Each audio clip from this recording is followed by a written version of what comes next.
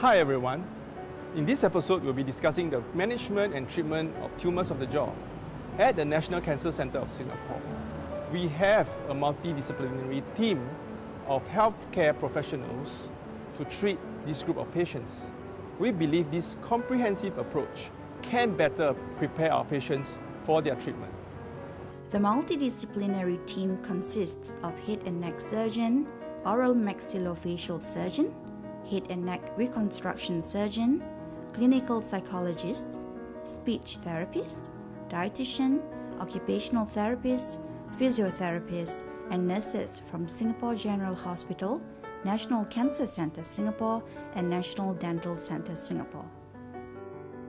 Tumours of the jaw can happen to the lower jaw or upper jaw. It can happen to anyone, from children to adults. It can occur as a single lesion or as multiple lesions. Causes of tumours of the jaw can arise from tooth-related or non-tooth-related causes. Most lumps are developmental, but some of the multiple lumps can be hereditary in nature. Symptoms. Some of the signs and symptoms that might occur with cancer of the jaw include swelling of the jaw, pain from the jaw, numbness of the lower lip and chin, numbness of front part of the tongue, difficulty in biting or chewing, and facial deformities. Treatment of tumours of the jaw will require surgery for removal, and it can range from simple surgery or a removal of segment of the whole mandible, and that will require reconstruction. Preserving the jaw functions and aesthetical presentation are key objectives of the surgery. 3D imaging technology is used to pre-plan the surgery. Both the removal and reconstruction of the jaw surgery will be done within the same operation setting. The 3D image and technology enables precise design and cutting guides for surgeons. This enables them to cut the jaw more accurately as planned and reconstruct to improve the appearance and enable optimal jaw functionality like chewing.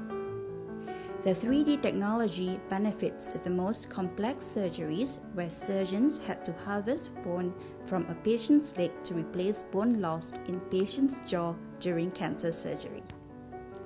Patient scheduled for surgery will be referred to the nurse clinician for initial assessment and subsequently to the allied health professional clinic.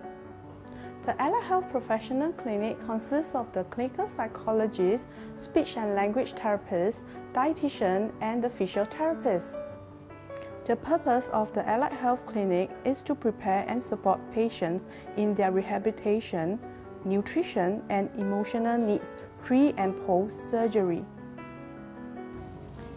Cancer brings extraordinary challenges to the patient and their families. Before the surgery, our clinical psychologist will do a baseline assessment to assess the patient's coping resources and well-being.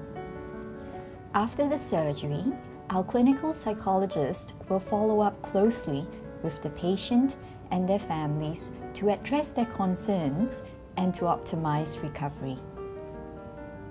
To learn about head and neck surgery and reconstruction and other types of head and neck cancers, you can contact the National Cancer Centre Singapore at 6436 8000 or visit our website at www.nccs.com.sg.